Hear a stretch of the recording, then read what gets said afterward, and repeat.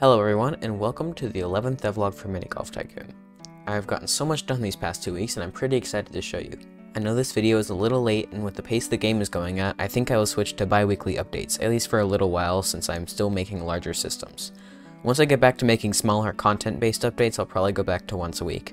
But enough about all this, let's get into the devlog. Last week I mentioned I needed to make the UI a little better, so I started on that.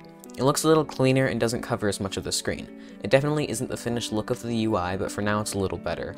I also changed the panel for holes to have a white background, which looks nicer. I haven't done it to the other panels yet, but I probably will soon. Let's move on to a big thing that was really needed to make this game fun: Golf AI. This went through many iterations and is still far from perfect. It can play simple holes that don't have any elevation change. It can maneuver through curves, tunnels, and find the hole at the end. So let me show you how I did it.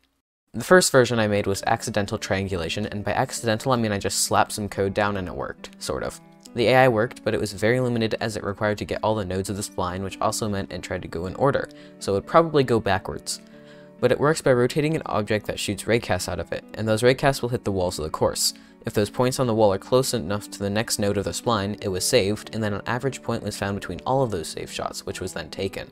It worked, but was not very versatile. So the next and final thing I tried was using reflection and raycast to detect where the hole or tunnel is and shoot along that rotation. Let's do a step-by-step rundown of how this works. The guest will start at the tee and spawn a ball. The AI object then rotates a full 360 degrees, shooting raycasts out at every angle. These raycasts reflect along the walls, and the amount of times they reflect is based on the guest's skill level. If the raycast hits the hole or a tunnel, then it will save the rotation in a list, as well as a value based on how good the shot is. The value is calculated by getting the number of reflections left when the ray hit, so a higher value means a better shot usually.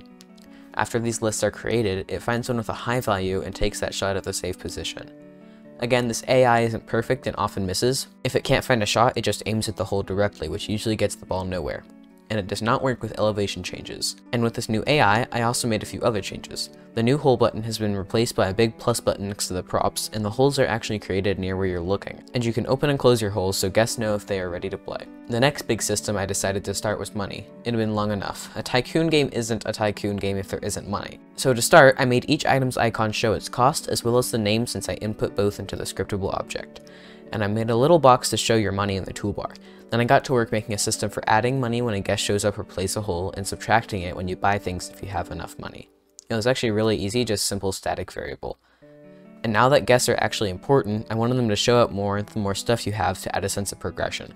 So I made this simple formula that I really need to change so these things influence the time a little less. With that out of the way, I realized that some people like having infinite money, so I wanted to make a sandbox mode. But what would be the point of toggling a sandbox mode in one game on and off? The money would no longer have a purpose. So I had to do something I've been meaning to do ever since I implemented saving. Save slots. Instead of just having one game you continually play, you can have multiple, each with its own name and file location. This took me a long time, not because I didn't know how to do it, but because it just takes a while. After I finished, I was very happy with how it turned out. And now instead of just a random file in the persistent data path for Mini Golf Tycoon, there's a new folder called Saves, which holds all of your different files. One of the days I was bored and wanted to make some clouds. I really wish I could have kept these in, even though in this clip I had been messing around with the settings so it didn't look very good. But the decrease in performance was pretty big, so I had to remove them. A whole 2 hours wasted. I'm gonna add clouds back in, but not now. Speaking of performance, I actually decided to make occlusion colon a thing. After baking it in, I also figured out how to visualize it to show you. Basically, the game won't render any objects not in view of the camera, but to improve performance. The game could still do with some more optimization, but that will have to wait a little bit. I think I'll keep adding about a minute of gameplay at the end of every video to increase its length, so here's me making a nice little hole and the guest playing it.